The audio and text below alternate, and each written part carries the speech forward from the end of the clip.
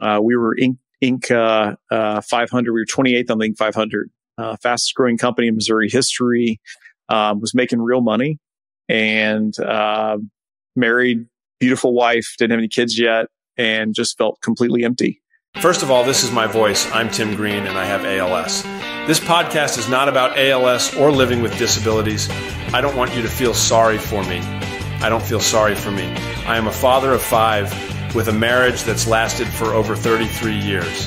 I am a #1 New York Times bestselling author of 41 books, an NFL first-round pick with an 8-year career. I worked on TV for Fox Sports, Good Morning America, Court TV, and Extra. I've hosted BattleBots, A Current Affair, and Find My Family. And I am also a practicing attorney. In this podcast, we're diving into real-life stories. From triumphs to trials, we'll explore the extraordinary in the ordinary. Join me, Tim Green, and my son Troy each week for real conversations, laughter, and insights. Because life is a journey, and everyone's got a story. Brent Beshore is the founder of Permanent Equity, a private equity firm that cares about what happens next. After sort of stumbling into entrepreneurship, Brent found himself running 2 very successful companies and used that foundation to launch his holding company. 15 companies and $350 million of outside capital. Later, we get today's version of Permanent Equity. Brent is much more than just an entrepreneur, though, and opens up about his personal growth outside of business on today's episode. My voice in today's episode is powered by 11 Labs.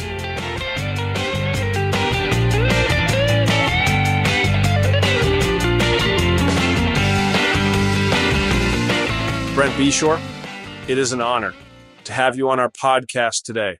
I know that you are the CEO and founder of Permanent Equity, a unique private equity fund in many ways, such as you never incur debt.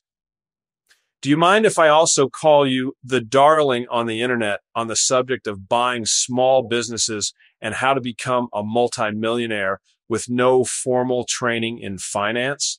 Most importantly, you are also the father of 3 beautiful girls. And Troy tells me that recently you added a baby boy to the mix. Congratulations. Thank you. That's probably the best intro I've ever had. Look at that. You sent me the money to make sure he had the read-in with all, there was incentives built in that if he hit certain points, I got all the upwards adjusters built in there. That's exactly right. Here's the $20. Yeah.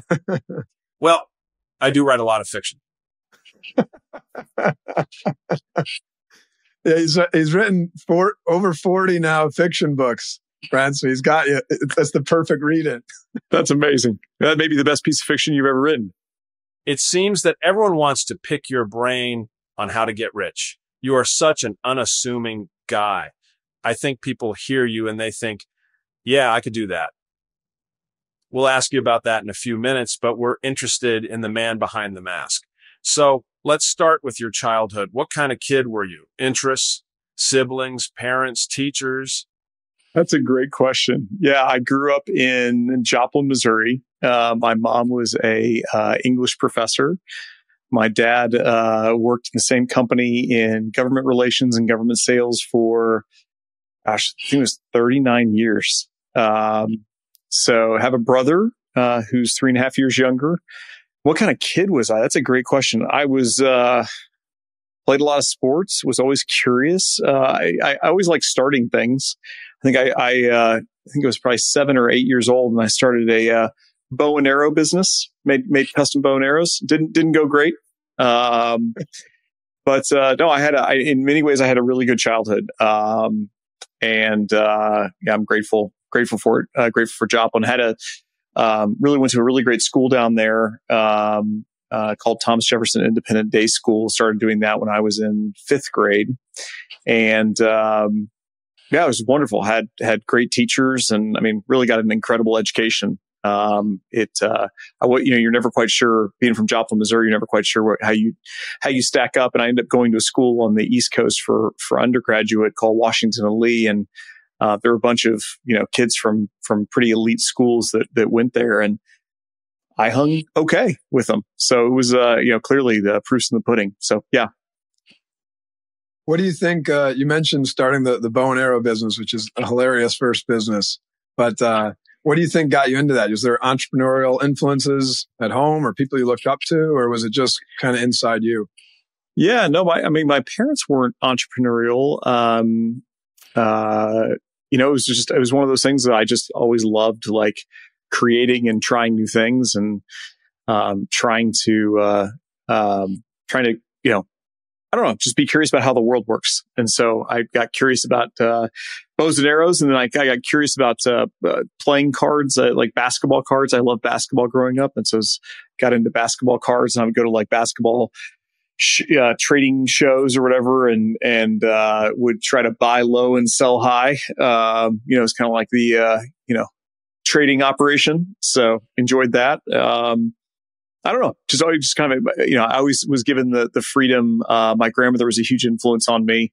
She would take me around and we kind of do all kinds of things together and just play around. I had quite a wild childhood at her house. We would call it Camp Nana. And she was, the product of two French immigrants, lived on land down in Southwest Missouri. And, her idea of babysitting my brother and I when I was probably, 9, 10, 11, he was 3.5 years younger, which now looking back on having kids this age, I can't imagine. But she would just give us like a loaded handgun and matches and gasoline and, tell us to go have fun. And so, we would get the sheriff called on us, about once a month. We were on a first name basis and we'd blow stuff up and shoot turtles. And, we used to go by and there was a fireworks stand that sold year round. And so we'd go and buy like, all kinds of fireworks. And then, we'd also ask my grandmother for like gunpowder, like when an 11-year-old is asking for gunpowder, you should probably not give it to them. But,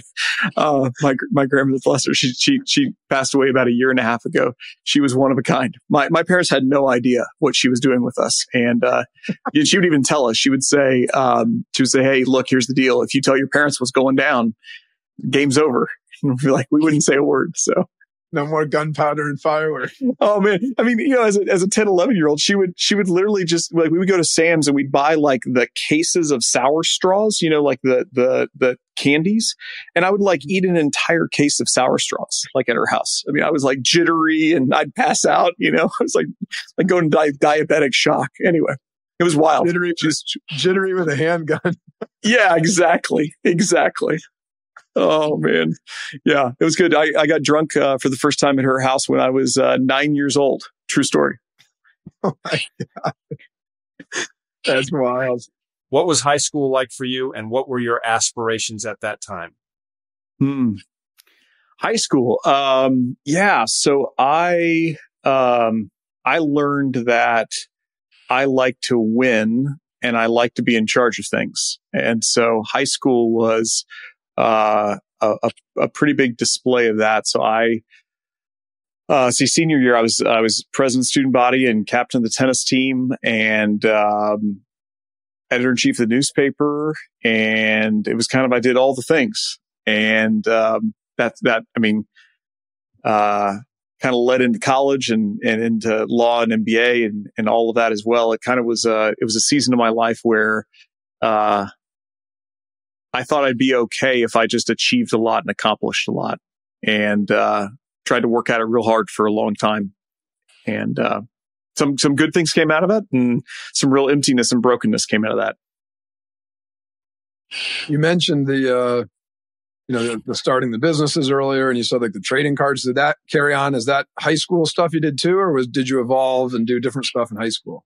Yeah, mostly high school. The focus was on just getting into a good undergraduate school. And, I really enjoyed playing sports. And so it was just kind of a combination of sports and girls and college, trying to get into college. And so, yeah, I didn't do really anything entrepreneurial until I was in, law school. And then you also just mentioned like you talked about the hard work, trying to get into school. And there was like that feeling of emptiness, I think is what you said. Can you talk a little bit about that? Because I think that's a lot of things. That's not a lot of things. That's what a lot of people feel when they're chasing those things.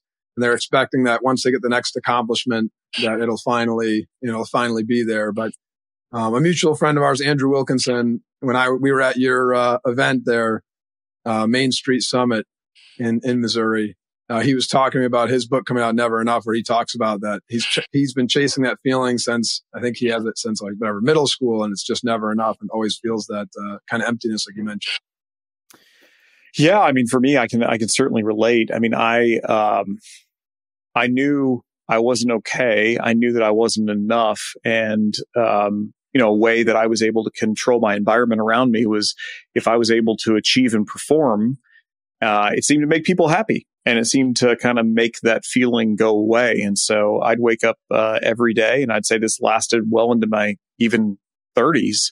Wake up every day with sort of sweaty palms and see what the world wanted from me and try to give it to them. And I would call that my false self. And the world really likes my false self. Like, I get a lot done. My false self is sparkly and is high achieving and high performing. And I really got a taste of that in high school. I mean, you win tennis matches, you become the best in your area at a sport, you get elected to the highest office in your high school. Looking back on it, it felt like such a big deal. Obviously it wasn't, but these are all the things that, at the time, it was prestige games.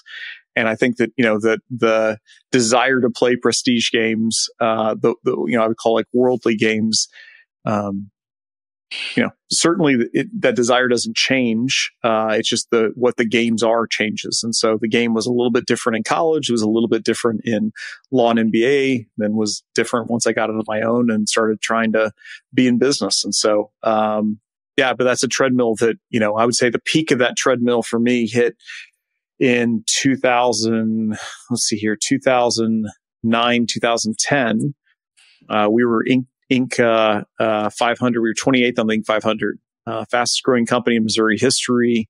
Was making real money, and married, beautiful wife, didn't have any kids yet, and just felt completely empty. And that was a big shift in my life. That was when the Lord came calling, and everything changed. What about college? I know you didn't have any formal training in finance, but what was your major? Did you take any business courses? What did you think you were going to do? Also, during this time, did you have a mentor? Yeah, great questions. So I went to school at a tiny university in Virginia called Washington and Lee, and I picked it because Tim, you for sure remember this. I don't know if Troy, if you do, but Barnes and Noble, you used to be able to go into these bookshops, Books A Million, Barnes and Noble, and they used to have these college books that were like, that thick of, all the top universities, and they used to rank them on these criteria. And I remember triangulating around Washington and Lee because it was the most difficult academically in the country my junior year in high school. It was the number 2 party school in the country, and it produced the most presidents and CEOs of any school in the country. And I figured, those seem like 3 things to triangulate around. So I applied to one school, got in, and ended up going there. Beautiful school, great school, unbelievable academics, and one heck of a party scene, might I add. Was in a fraternity there, lived in the frat house for 3 years. I think I was the only guy in my class to do that all 3 years. It was a great experience. I mean, it was my major was politics with an emphasis in poverty studies. So actually I have a minor in poverty studies. So nothing to do with business. Although the politics program was located in what's called the C School, the Commerce School at Washington and Lee. So we had to take some prerequisites in like economics, macroeconomics. But yeah, I mean, I finished with my major at the end of my sophomore year. I came in with some credits. So I basically majored in college the last 2 years, and got to the person who led the Shepherd Poverty Program where I got the minor. His name's Harlan Beckley, and he became a real mentor to me. So I spent a lot of time with Harlan, and he just a kind, generous, gentle man, and made a huge impact on sort of how I thought about the world. So college was a great experience. So then you graduate from college. And what was your first job out of school? Yeah, my first job was starting my own business. out of school. So, I mean, I had jobs growing up here and there, just kind of odds and ends type stuff. How old were you when you did this? And what gave you the confidence to do it? Yeah, I was, let's see here. So I bought the business in early 2010, late 2009, early 2010. So I was 26, 27 at the time that I bought it. And what gave me the confidence, I would say it was stupidity. Looking back on it, it was pure dumb luck. I mean, I've said this before, but it's like, I remember my lawyer at the time, I was like, so what do we do? And he's like, oh, we got to do diligence. So I literally typed into Google DO diligence. I had no idea what it was. And I was like, oh, we just ask questions. Like, I can do that. We'd be negotiating points. I'd just be Googling the heck. I owe most of my career to Google is what it really comes down to. And just learned on the fly. And, Lord works it out. I mean, I don't know how else to say it. It was in many ways dumb luck. I had some skills. I had, God's given me some gifts that some talents that I would be totally screwed if I lived in like the 1700s, but my skills are more valued, today. So, grateful that I wasn't born in the 1700s. I know you took out an SBA loan on your first deal. Can you tell everyone what that is, how you can get one, and how you yourself came up with that first 20%? Yeah. So, SBA loans is a small business administration loan. They're designed for people who, want to go and acquire, small businesses. And so it was perfectly designed for somebody like me. I had built up in the previous business, the business I'd started, I'd built up, working capital. And so I was able to get sort of a working capital line of credit, was able to leverage that, put in the 20%. And then, you're able to get, sort of 80%, from the government, in a 10-year fixed note. I think the program's actually changed now. I think you can actually get 90% now, through the SBA last time I checked. And it used to be up to $5 million. It may have moved a little bit higher. And USDA has a similar program, which is basically the same program, but for rural businesses that's up to 10 million actually. So it's a little bit larger. But you have to personally guarantee it. And so it's a 10-year fixed loan, a little bit higher interest rate. And, it worked out great for me. I mean, I would say, I always tell people, I get this quite often. People are like, well, should I launch a search fund or should I, buy a business with an SBA loan? I'm like, it just depends on how confident you are and your risk, preferences. I was an idiot and I didn't know what risk I was taking. And so I took it and it worked. And, that's good. That's better than the alternative. And so, the more people want to bet on luck like me, the more you should do that. And the more confident you are that you have the skills, the more you should do that. Otherwise it can be challenging. And I've actually had, 3 or 4 people now that have bought businesses, with SBA loans who I've chatted with who unfortunately went bankrupt. Friend actually, I'm going to talk to later today. He just went bankrupt, after buying a business with an SBA loan. So it doesn't always work out well. And it's a fairly bifurcated outcome. Let's put it that way. So you're up and running your own business, or are you not running the day-to-day operations? If you were personally running it, how many businesses did you own before you had to step back and take more of the overseer and acquisition role? Yeah, it's a great question. So I would say when I was 24 to 26, 27, I was definitely in the full-time working in the business route. I mean, I was basically the creative director for an agency is the best way to describe it. So we were doing TV commercials. I mean, I was literally sitting down and writing scripts, certainly hiring people around me who were far more talented than me that could do it. But I was sort of the catch-all, ham and egg in it. When I bought the business in St. Louis, MediaCross, it really forced me to step out of the day-to-day operations, and I was able to backfill those positions. So fairly early in my career, I was forced to step into more of an overseer type role. And look, every transition's hard. I mean, I was still fairly active. I drove to St. Louis, 4 days a week, back and forth, almost 2 hours. So each way for 9-ish months, because that was the promise I made my wife. She was like, we just got married and now you're going to be in St. Louis a lot. And like, are we moving to St. Louis? Are we staying here? And I said, no, why don't we stay here? We have a house here. I'll just drive. And so, I did that for quite a while, and then eventually, promoted somebody from within there and, step up and out of it. And then that gave me the freedom to really explore, okay, how are we going to, how are we going to try to be world class at something? And I was, initially attracted to, venture capital and kind of the startup route, startup kind of ecosystem. Realized I wasn't going to be the best in the world at that from Columbia, Missouri. And then at the time, there weren't just that many people that were buying small businesses and talking about them publicly. There's really no public discussion on the topic back then. And so I figured, seems like a riper space to step into, and I think we can be good at it. And that was the path we chose. Started going down that path. When you started helping out with the St. Louis business, did you promote somebody from within at your agency?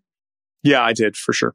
Were both of those, the promotions from within the agency and the St. Louis business, were they, was it obvious, or did you have to go through kind of a process there? Well, yeah, I mean, it was obvious at the time. And then, neither of the people who I put in charge ended up ultimately working out for a tremendously long period of time. And so, I think it's like anything, people change, situations change, the needs of the business change. And so, try to be kind and generous in how we do that, but we try to make sure that the right people. It's not healthy for people to be in the wrong seat and in responsibilities that they can't succeed in. So, was able to successfully navigate that quite a few times now. I mean, look, owned the business in St. Louis for pushing 15 years now, so it's been quite a long time. At what point did you start getting recognized for doing something out of the ordinary? Was it when you formed Permanent Equity? And would you describe Permanent Equity as the non-private equity, private equity fund? That's a great question.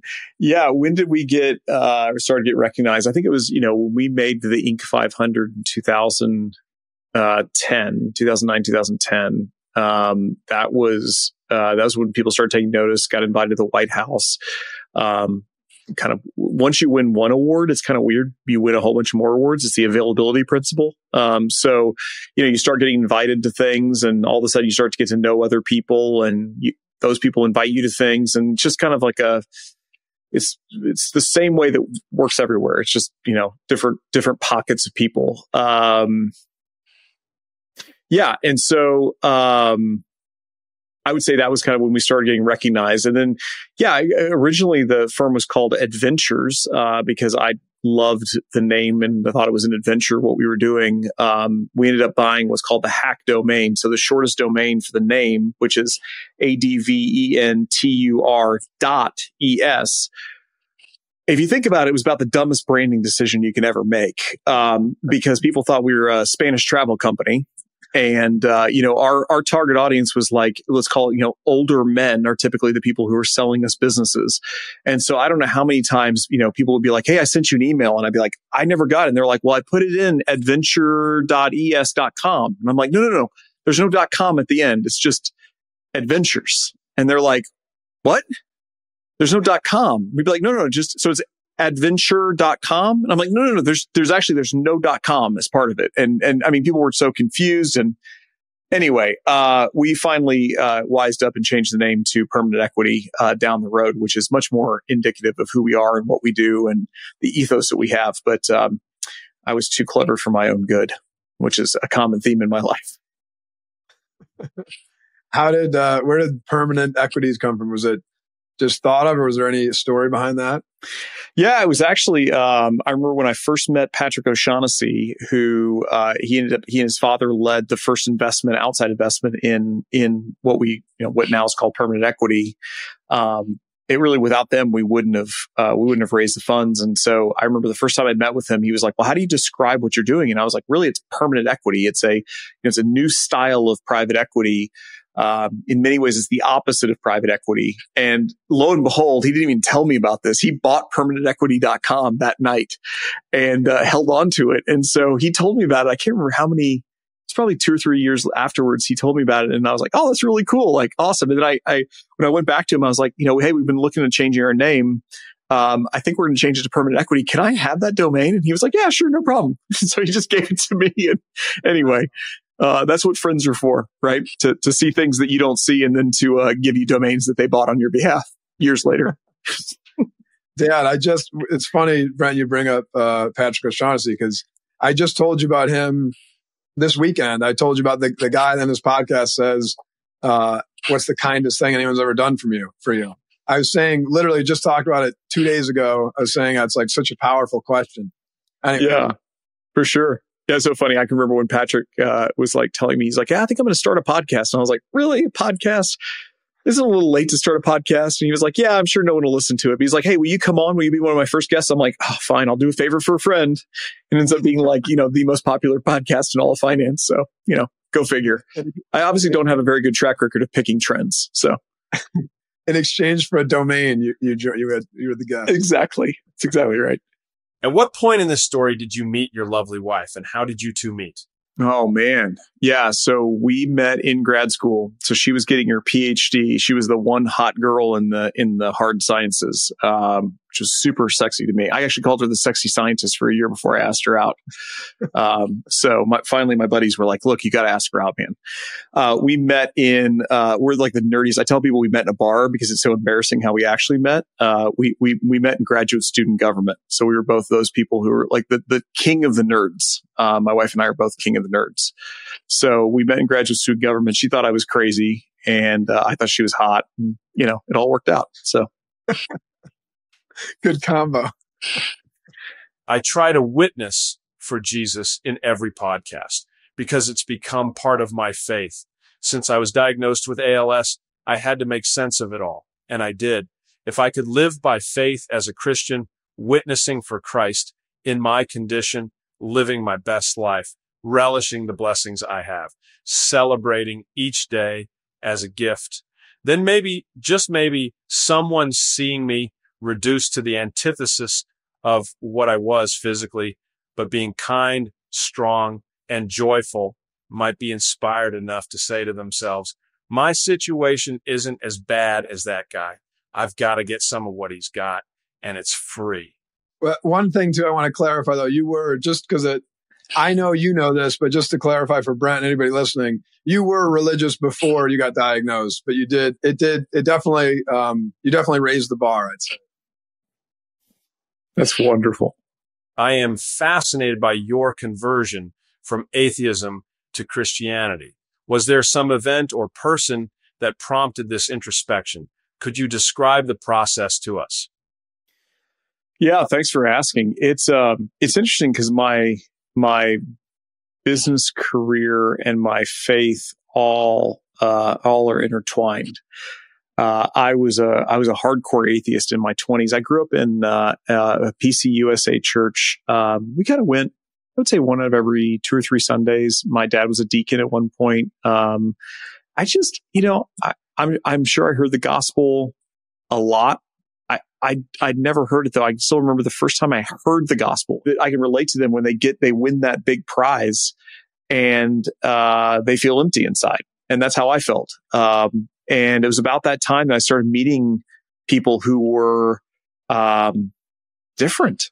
They just were different. They lived with this freedom and lightness and joy in their lives. And I kept asking them, like, "Who are you? And why do you live like that?" And they were like, "Oh, I follow Jesus." And I was like, "You got to be freaking kidding me.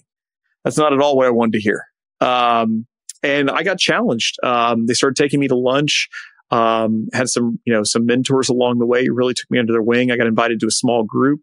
And people were really challenging to me. People who were intelligent. They were way more intelligent than me, way more well-read, and way more thoughtful than me. And it really challenged my ideas of who is Jesus and what is this? And I just started reading, exploring, and really had to get to the bottom of it. And I thought I was going to get to the bottom of it to show them all that they were idiots and I was super smart. And turns out, I think it was G.K. Chesterton who said, "A young man who's an atheist can't be too careful what he reads because it might change his life. And that's exactly what happened to me. I started reading and exploring, and I was challenged to ultimately pray as if God was real and ask him to reveal himself. And I did. And ultimately he did. And, now I've seen a lot. Now I've been walking in the faith for 10 years, and the transformation of my life is just, it's been remarkable and nothing that I've earned. It's just happened to me, which is the beauty of grace. There's a lot of, so first of all, it's really long and well spoken, but there's a bunch of questions that popped up in my head. So I'm going to go out of order though. Fire away. So you said that, you asked God to reveal himself, and he did. So I'm just thinking you and I talked about this, in person again at your conference, but if I heard that, the first thing that comes to my mind, if I'm a listener, is what does that mean? Because I think a lot of people are looking for that moment or searching for that moment, but never experienced or haven't experienced it yet, I should say. So what does that mean, to you? I know it's a very personal thing, but if you don't mind sharing. Yeah, I can remember. I was challenged that, somebody asked me, like, have you ever prayed to God as if he's real and asked him to reveal himself? And I was like, yeah, absolutely. Yeah, sure. And then they were like, really? And I was like, no, actually, no, I've never done that before. And they were like, well, why don't you start there? And I was like, yeah, sure. Great. And it was like 3 or 4 days later. And I can remember, I was alone in my house. I was bored. There was nothing to do. And I felt this call to like pray. And so, I'm sure it was like the meet the parents prayer, right? But like I remember getting on my knees and being like, God, I don't know. I feel pulled towards something. I don't know what it is. I don't know if you're real. If you're not real, well, I guess I'll know because nothing will happen. But if you are real, like, will you reveal yourself? And there's just something that shifted inside of me just in that moment. And it wasn't like this, heavens opened up and light came down or anything like that, but something shifted. And then all of a sudden, I started becoming progressively more and more challenged by people around me. I started being more open to it. And for me, I had such a strong grip on atheism. And I just did not understand how, I can't remember what I had for lunch yesterday, right? How in the world was I going to be able to know what happened 2,000 years ago, 4,000 years ago? And was it reliable? And I had all these questions. I hadn't studied this stuff, right? So I had to get to the root and really understand, how do we know what we know? And has the Bible been the same the whole way through? And is it just, sort of a work of modern, thinking and theory that we think the way that we think now, and was it different before? And so I had all these questions that were swirling around in my head. And why did God care so much about shellfish? And if your ox and your donkey were hitched together, and all this stuff. Why did God care so much? Like, the God of the universe cares about who I have sex with? Like, why does that matter? Right? There's all these things that were swirling around in my head. But I can tell you that the more time I spent reading and learning and just trying to understand, and again, this was not coming from a position of faith. This was coming from a position of challenge, where I felt challenged by the lives of the people that I saw, that my life wasn't measuring up to theirs. And their life was way better.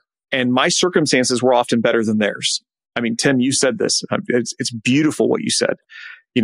If people could look at you and say, hey, Tim's living his best life with this faith, right? Like, maybe other people could say, well, maybe my life, I want that too, right? It's the aroma of Christ. That's exactly what happened to me. And I think that's what happens with everyone is, ultimately, there's not enough knowledge in this world that's going to move you one direction or the other. Ultimately comes down to God revealing himself. And the faith background that I come out of, the theology that I have, says it's all grace. So God calls us. And, I think that, if you knock, the door will be opened. And it's this beautiful paradox. We can't understand how it works. But, the thing I challenge people with is, if you don't understand what you're saying no to, maybe understand that first. There's only one person in the history of the world that's ever claimed to be God and impacted the world the way Jesus did. There's a lot of people who claim to be God who've ridden off in the sunset. No one knows who they are. There's a lot of people who've impacted the world, but there's not been another person who's claimed to be God and impacted the world. And so, there's a reason why billions and billions of people, more people on earth today worship Jesus than any other time in the history, and a bigger percentage of people in the world worship Jesus. And there's a reason behind it. And so, maybe you should get to the bottom of that. And ultimately, I think that Jesus will reveal himself. So it's It's been beautiful. Yeah, that's great. I remember you and I were talking about this. You gave me some book. You said you read 30 something books to get to to get to where you were comfortable with it. And I said, Brent, I'm not reading 30 something books. You got to give me your top three. And I got one of them right here, but I've got oh, there you go. I got the three of them. So my dad doesn't need any not convincing is not the right word. My dad doesn't need any exploration, but he's doing it with me. So we just did Making Sense of God by Timothy Keller. And anyways, yeah, it's got some challenge in it, doesn't it? What did you think of it, Troy? I think it was, first of all, I think it's really good. I mean, it's very, very well written. It's written, I think, to argue against most of it. I should say, not all of it, but a lot of it's written against like atheism, which I'm not. I don't feel like I'm there. I not to make it about me, but I feel I'm. Let's go there. Like, come on, yeah, Troy, you're on the hot seat now. Come on. That's right. You know what, Dad? Disconnect. I'm taking over from here. Basically, I feel like I know that there's a God. I had like when I was younger, I feel like your teens are kind of made for atheism, where you're like questioning everything and nothing's real, and kind of what you talked about. And now I feel like I know there is, but my mom's Jewish, my dad's Christian. I kind of never picked a camp. I've got a foot on both skis, right? And I don't know. I just don't. I don't know what the next step is after that. And I think you and I talked about it, and that's why I got these 3 books. And I feel like, personally, a lot of people with religion, they're told, and you two guys are examples against what I'm going to say. So I'm saying this is a bad company, but a lot of people, they're told when they're born, you're Jewish, you're Christian, you're Muslim, you're whatever. And then that's what they are for their whole life. And they never really try to question it or try to really push against it critically. I think people, like I said, maybe through teen, angst or whatever it is, they push back a little bit. But I mean, like really dig in and push back, or really, I'll talking about my dad like he's not here. I think if I had ALS, I mean, my dad's had a lot of, we jokingly say he's lived like 3 or 4 lives. With all the different, NFL, #1 New York Times bestseller, lawyer, TV, blah, blah, blah, all that stuff. And I didn't even know he had a job till I was in 5th or 6th grade. I thought, because my dad played in the NFL, I thought we were living off money from the NFL. And this is a funny story. I'll go on a side note quick. So I was playing Madden, I don't know, 2004 or something like that. And you could switch into this mode and play as like the all-time best teams for each franchise. And so the all-time Falcons, there was a number 99, which is my dad's number. They said he was from Syracuse, which is where my dad was from. And at that time in the game, like 2004, 2005, it estimated that the salary was significantly higher than it really was. It's because when my dad played in the 80s and 90s. So he was giving me a 2005 first-round draft pick salary. And so I said to my parents, I'm like, man, I just saw the number on this Madden. Like it's factual. I'm like, I just saw the number on Madden. This is pretty good. And my dad's like, that number is not real.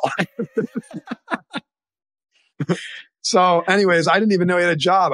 My dad used to be, I'd be in elementary school and they're like, a kid, someone's parent is coming in to read to us today. And I'd look at the door and my dad would walk in and be like, come on, man, you got to have something else to do. He'd coach all my sports teams. So like, again, considering all the stuff he's achieved, right? And I didn't even know he had a job. And, to get ALS is depending on from I'll quote Timothy Keller here, from a finite human mind, it's just so unfair. And I feel like to me, and my dad doesn't feel that way, but to me, I'm like, man, that's how does that not make you question faith and question religion and question the whole thing? And, but a lot of times you see people like it happened to my dad, it actually brings them closer, not further away. And, I mean, that's and that's, you and I spoke about this in person a little bit, but I'm definitely not, atheist, but I don't know where I'm a lost sheep here. I got a foot in 2 camps and I haven't made a choice. Like I'm being drafted. I just don't really know. So I'm trying to search and learn. I think that's beautiful though. And by the way, like,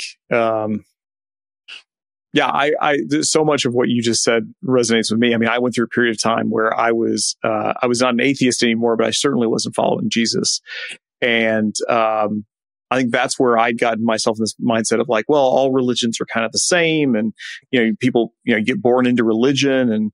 And, C.S. Lewis has this great quote. He says, a little Christianity is an inoculation against Christ. And I think that's true, that like people, you get so over familiarized with the stories that the true historicity of it and the power of it, it just gets lost in translation. So I just encourage you, keep researching, keep doing your work.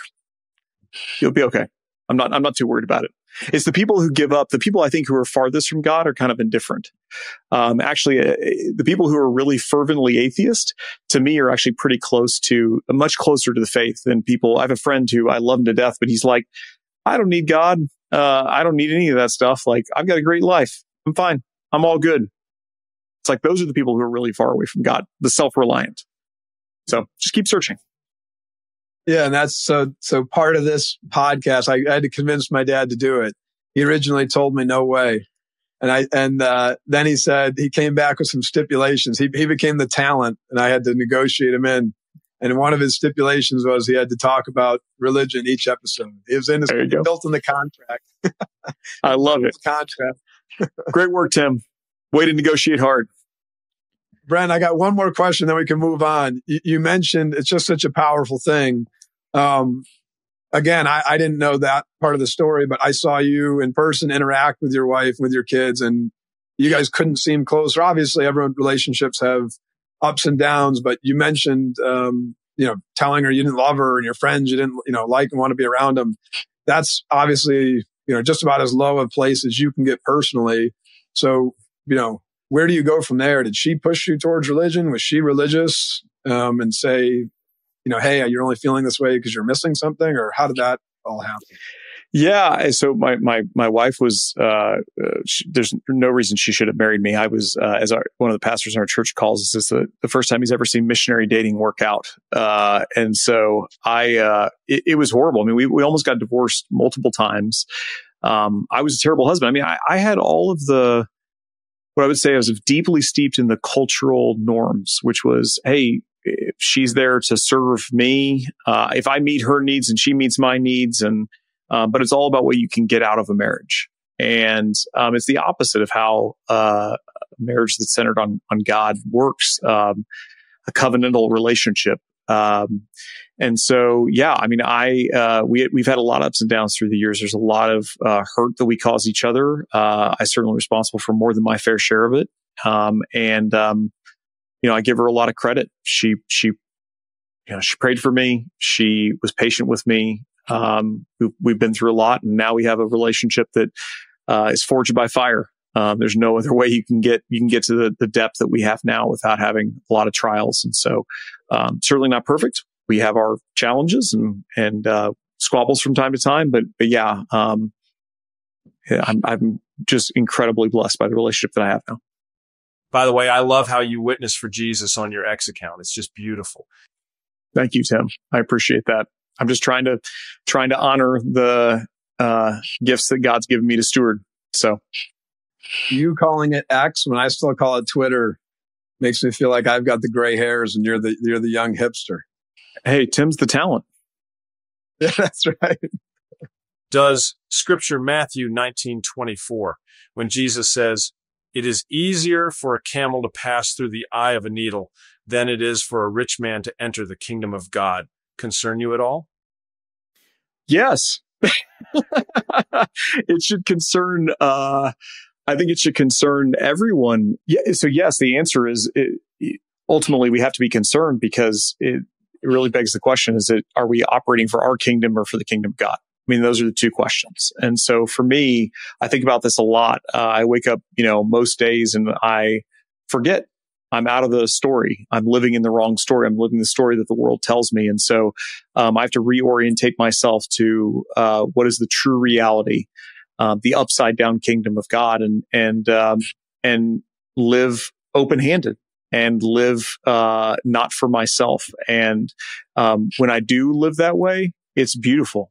Life is a symphony. And when I try to live for myself, life becomes cold and dark and claustrophobic. And so it's just this beautiful dance that I get to go on with Jesus. When you said a second ago, the upside down kingdom, what does that mean?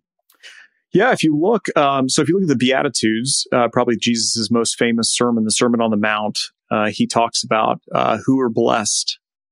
And it looks like the opposite of who the world would call blessed are the ones who are blessed. So blessed are the poor in spirit.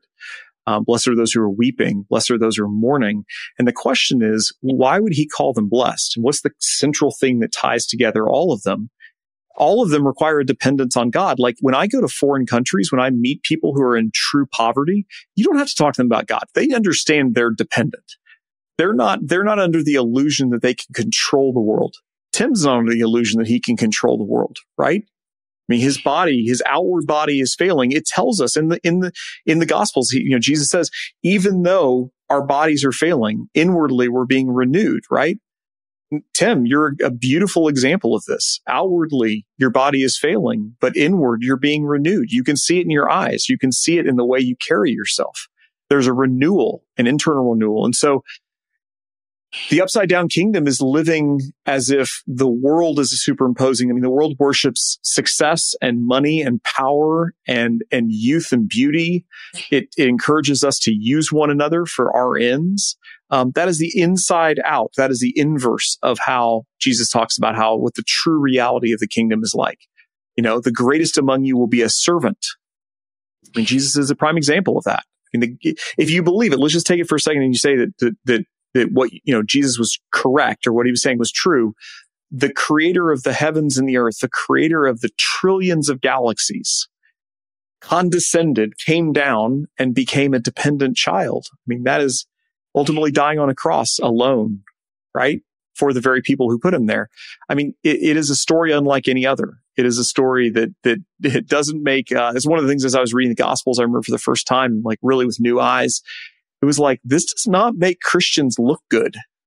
I mean, if you look at the Bible, it's filled with idiots and swindlers and deviants. I mean, these are not the cleaned up, intelligent people. And this is where I think, again, going back to the original question was, does it worry me that it says that it's easier for the camel to get through the eye of a needle than a rich man to heaven? Yes, because I think the rich in that context means whatever you think, rich in intelligence, rich financially, blessed or rich in comfort. Those are the people who don't think they need God. That's why I call ALS a blessing. I'm glad that you will understand what I mean when I say that. Amen. 100 years from now, when your great-great-grandchildren are talking about you, what do you want them to remember? What do you hope they say? Yeah, I've attended a few funerals of people who I really respect, and the ones who I love the most, who I think most highly of, they don't talk about the successes they had. They don't talk about the money they made or the companies they started. They talk about the gentleness and kindness and generosity of the person. And so, I think ultimately, and I'm getting kind of like teared up saying this, but like, I just want my kids, my grandkids, their kids for me to be remembered as somebody who loved well, who was selfless, was not incurved, was unconcerned with myself, and had a heart of service and care. Brent Beshore, it has been such a pleasure spending some time with you today. May God continue to bless you and your family. Thank you, Tim. It's been a real honor. I don't say this lightly. It's a joy. I've been looking forward to doing this, and Troy, thank you so much for setting it up.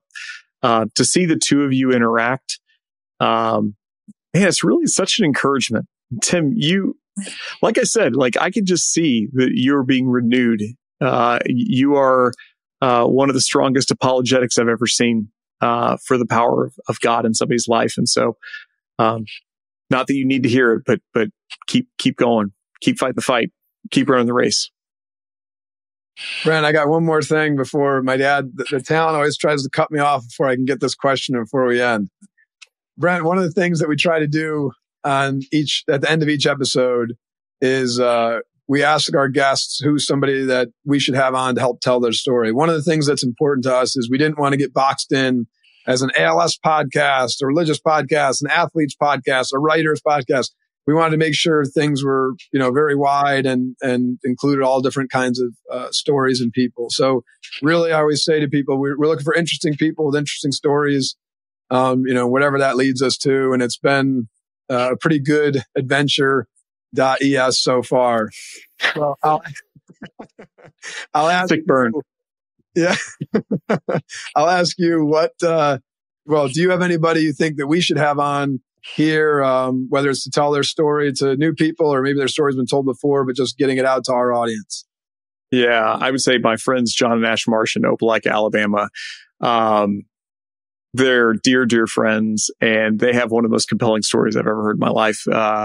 They went from fixing up junked cars and having a terrible broken marriage, addiction, affair, horrible just brokenness. And now, and this is the way God works, is God takes the worst we've been through, and by our wounds, we were able to heal other people. And now they run an incredible real estate business, and they've reconciled over 220 marriages now. And it's the most interesting people you've ever met. They're wild. I love them so much. So yeah, they'd be great to have on. Happy to introduce you. Yeah, that'd be great. Awesome. As my dad said, thanks so much for the time and connecting with us today. Hey, thanks a lot. And I appreciate again the patience with my apparently completely inept technology stack here. Tell them about our talk with Tony Evans. Yeah, we just talked with Tony Evans, who's the pretty famous Christian pastor. Oh yeah, too. I got to meet him last year. Oh, that's right. I think you did. I think you told me that. Yeah, Tony's amazing. What a character. Tony is a character. Yeah, he is. He was unapologetic, that's for sure. I love it.